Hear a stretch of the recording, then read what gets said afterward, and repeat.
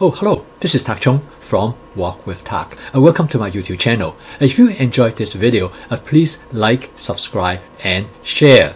Well, first let me apologize that I still have my sunglasses on to conceal my pink eye. But I'm definitely getting better. I should be getting rid of them pretty soon. Earlier this month, I produced a video to show that another function of the wok, which is to bake bread in the oven. In this case, I use my Cucina 14-inch stainless steel wok. And later on, somebody wrote me and asked me, is it possible to bake bread in the large 14-inch cast iron wok? My answer is of course, and I think it actually would be better to bake it in the large cast iron wok because the cast iron wok has better heat holding capacity.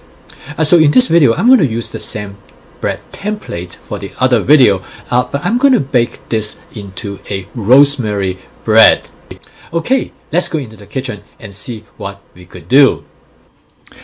I use bread flour for baking this bread, and I got this 25-pound bag of bread flour from Sam's Club, and this is amazing because this whole bag of flour is only about $7. I store my flour in this jar, which actually my son used to have protein mix in it. I also got this yeast from Sam's Club. It comes in a 1-pound package and 2 units for only about $6. After I opened the package, I transfer them into a plastic container and store them in the refrigerator. The other unusual ingredients that I need in making this bread is some rosemary leaf. I purchased them in a large size bottle. To make this bread, I'm going to use 3½ cup of bread flour. I have used different kinds of flour before. For example, in the beginning I used all-purpose flour, but the bread does not rise as well. At times I will mix the flours with wheat flours, but again, most of the time I just use bread flour. Next, I add the yeast mixture to the flour. I normally use about 1 tablespoon of yeast to 1 cup of flour. I will use a larger quantity if the yeast has been sitting in the refrigerator for a while. Next, I add sugar to the flour mixture. Again, I use about 1 tablespoon of sugar for 1 cup of flour. Sometimes I use more, and all depending on how I want the bread to be. And then I add salt to the flour mixture.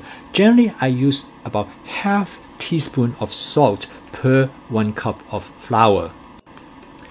I normally use about 1 egg to 2 cups of flour. So for this particular batch of flour, I'm going to use 2 eggs. I then add 2 cups of hot water, about the temperature of tap hot water, and then I beat it up before I add it to the flour mixture. And next, I'm going to add the rosemary leaves to the flour mixture. You can add as much or as little you like. It's not critical. I then use a spatula to mix all the contents in the flour mixture before I add the egg solution to the flour. I add the egg solution a little bit at a time while I am mixing everything into it. Because I want to keep a close eye on how much moisture that I'm going to add. Since I'm not going to measure it precisely, instead I'm looking at the texture that I would like to achieve. I would like to have 90% of the flour being wet by the egg solution, with only 10% remain dry. From my past experience, I realized that this is probably the best texture that I would like to have, and it will achieve the greatest level of rise during proving. So okay, now I'm ready to have my stand mixer to knead the dough. So the first thing is for me to install the dough hook. I have a KitchenAid stand mixer. One great feature about this stand mixer is that you lift the bowl up while it is being used in mixing. This feature is very important because during the mixing, the bowl will remain flexible and it will not affect the stand. I have a high capacity mixer stand which is really important because if you want to knit anything more than 3 or 4 cups of dough, you require a powerful stand mixer. The other type of KitchenAid stand mixer involves the bowl being set permanently or fixed on the bottom of the mixer, and in that case, sometimes actually the mixing is so powerful it causes the mixer to move around on the table. I would like to call it the walking mixer. Quite often I'm afraid that my mixer is going to walk off the kitchen counter onto the floor. So as you can see now, the flour has pretty much come together to form this nice dough. One important characteristic I always observe is that if you know that you have the right amount of fluid when the dough actually cleaning the bowl for you.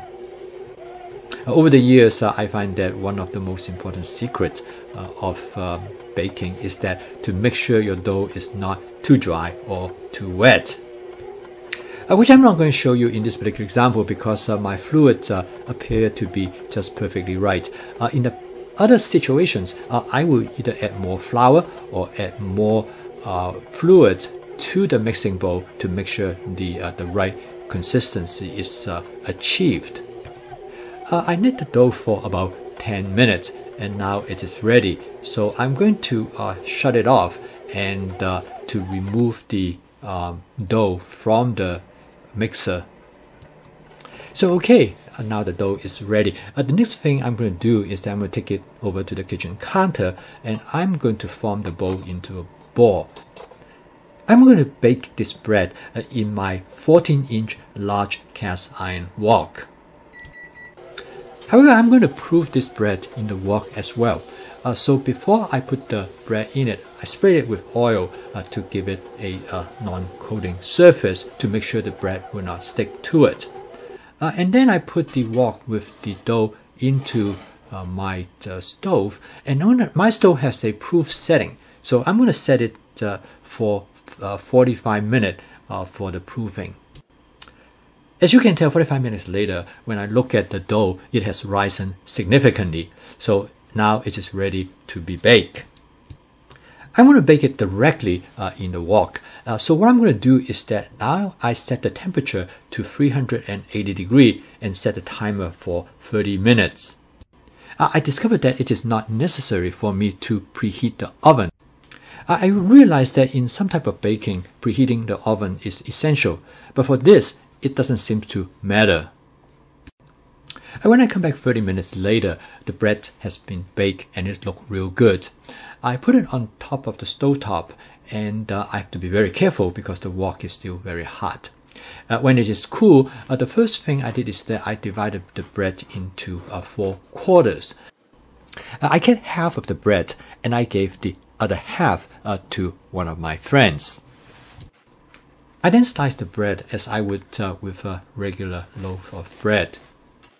As I slice the bread, I can feel the rosemary aroma fills the room. Over the years, I have tried many bread knives. I find the ceramic bread knife works the best. This bread make excellent toast. The other night, we used this bread to go with our cream of cauliflower soup.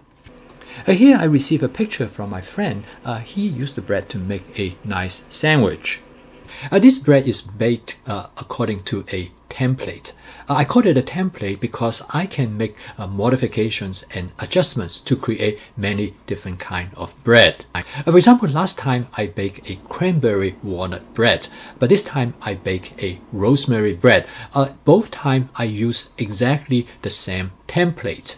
The wonderful thing about a template is that once I understand what are the critical steps, I'm free to make modifications of the steps that are non-essential that give me much greater flexibility. I must say that the bread actually baked with the cast iron wok seems to be turned out a little bit better. It brown better than the one that is being baked in the stainless steel wok.